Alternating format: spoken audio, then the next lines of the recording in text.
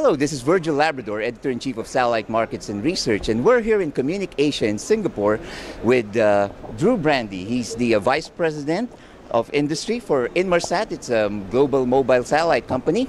And Stefano Poli. He's the Director of Commercial Development of their Global Express program. So here to talk about their new product that they're launching here in Asia.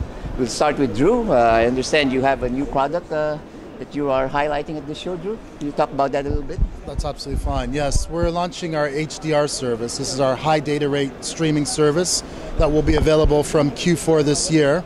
There's a new terminal that will be available from Cobham, the E710. The Explorer terminal will deliver speeds up to approximately 650 kilobits per second. It's a radical step forward in the world of streaming. It's taking our existing capability of our BGAN Extreme service and really building on that. And when we see the new codec introduced early in 2014, H.265, we expect the performance that you'll see to be in excess of 1 megabit in terms of the streaming quality. So we're quite excited to see what this offers the broadcasters and to be able to bring this new capability to the market. So are you targeting mainly just the broadcasters for this one, or does it have other applications? Not just broadcasters. I mean, obviously broadcasters tend to be some of the more prolific users of our service, particularly with regards to streaming. But we also expect our government customers and other sectors to equally take advantage of this for video conferencing, for any sort of video surveillance or live video requirements that they have. And increasingly we're seeing a lot more use of streaming in the marketplace. Right. Thank you, Drew. Now we'll go to Stefano. You know, one of the hot topics now is your Global Express. It's very much anticipated. I chaired a session yesterday at the CommunicAsia Satellite Summit, and the discussions were on high-throughput satellites, Ka-band satellites, and obviously this is one of the, like I said, most anticipated products. So give us a brief overview, Stefano. How does that work, and when will it be launched? Okay, certainly, Virgil.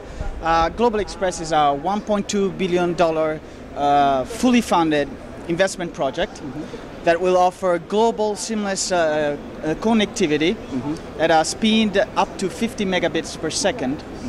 And it will be supported by a constellation of 3 satellites that will be based on a spot beam technology, all operating the Ka-band spectrum, and they will deliver services to users in the government, maritime, enterprise, and aviation sectors. Right, right.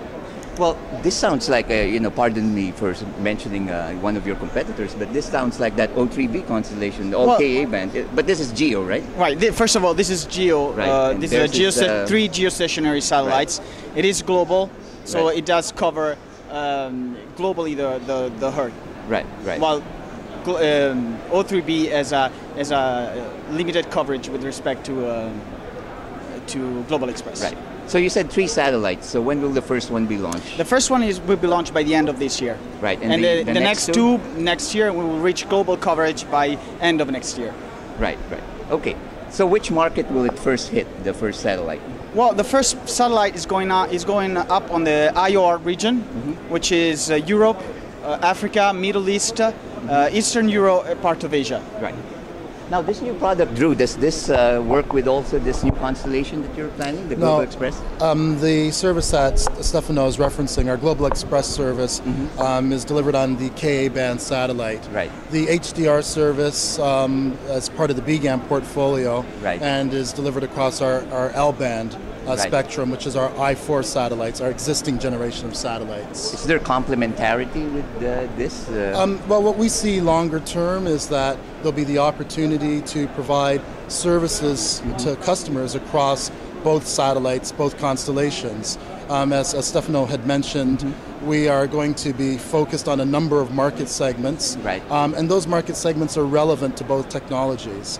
And so certainly one of the benefits we have with our global coverage, with both L-band and Ka-band, is we will have the ability to be able to provide diversity and multiple solutions to our customer base. I think that truly differentiates us as a satellite operator, and is something that others aren't able to do. Now, Stefano, how's the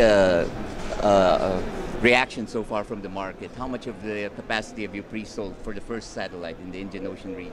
Okay. Well, in the year 2012, we signed a number of technology and business commercial agreements, distribution agreements, which underpins the success of Global Express and its fast rollout when we'll launch the first satellite. At this time, we can estimate that about between 20 to 25% of the cumulative revenue of the Global Express program for the first 5 years are either committed or in the network.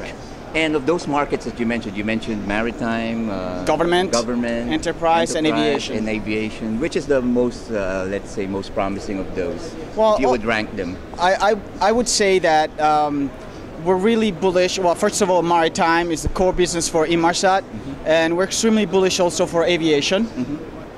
But enterprise and government will play a very strong role in our system as well. Right. Well, that's a good overview, Drew and Stefano.